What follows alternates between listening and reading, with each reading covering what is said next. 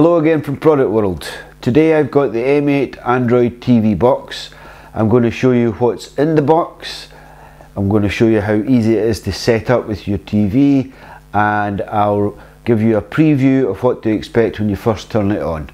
Okay, so first of all, there's how small and compact the M8 Android TV box is.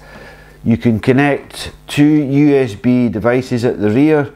There's the HDMI slot, the Ethernet slot for the internet, but we're going to be connecting it Wi-Fi, and there's also the power slot and an old AV slot as well. Okay, other things it comes with, its HDMI cable, which is quite handy, the power cable, and the remote control for it. And just on the remote control, I've already set this up, and the remote control is absolute rubbish. You have to almost stand right next to the Android TV box in order for it to work. Sometimes it doesn't work, sometimes it clicks twice. So I went ahead and purchased another remote control for it, which was this one, and it's an Air Moose. And if you want to see the video on how to connect that, you can follow the link just there. Okay, also in the box is the manual, instruction manual. Okay, so to the connection, I went ahead and plugged in my power supply. All you need to do is find the right port and slot it into the M8 Android box.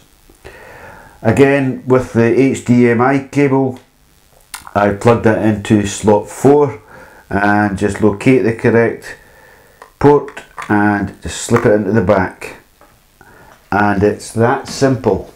That's how simple it is. And this is the main home screen.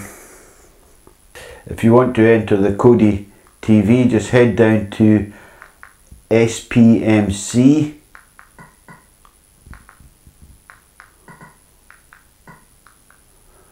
press enter, and that's what you're presented with.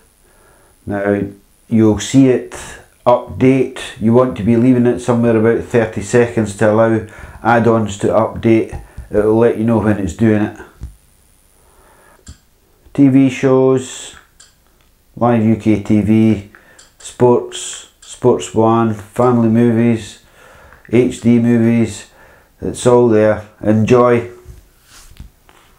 Thanks for watching. Like and subscribe, comment. Bye.